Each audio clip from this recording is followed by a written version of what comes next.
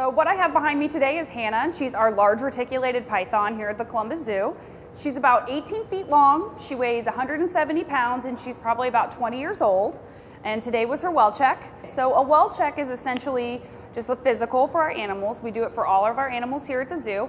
So what that means is we basically take her up and the vets look her over just to ensure that she's nice and healthy. This is actually a really involved process. It takes a lot of people. She is 170 pounds, so it takes about 8 to 10 people to move her.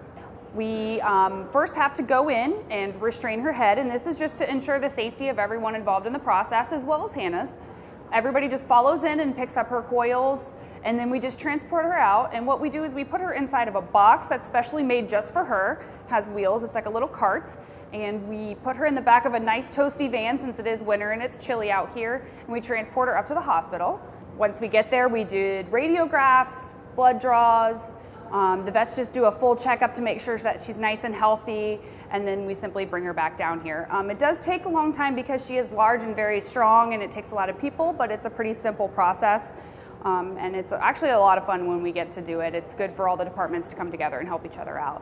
Everything went smoothly. She's a really, really great snake to work with. She's a lot of fun. She is large and strong, and she's a little feisty and sassy, and we like that here. So you guys should be sure to come over and check her out next time you're here at the Columbus Zoo and Aquarium.